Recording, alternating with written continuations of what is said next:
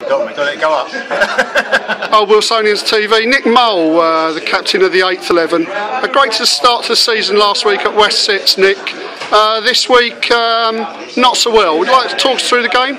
Yeah, it was a pretty even game. We had the best of it in the first half, going down the slope, but didn't convert our half chances.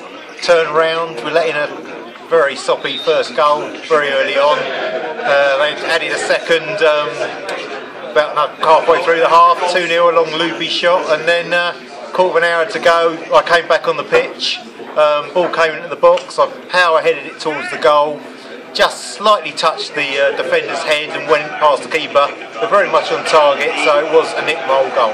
Well, we like power headers, so as far as you're concerned, definitely your goal, Nick. Definitely, Stu, yes. That's excellent, and good luck for next week. Thank you very much.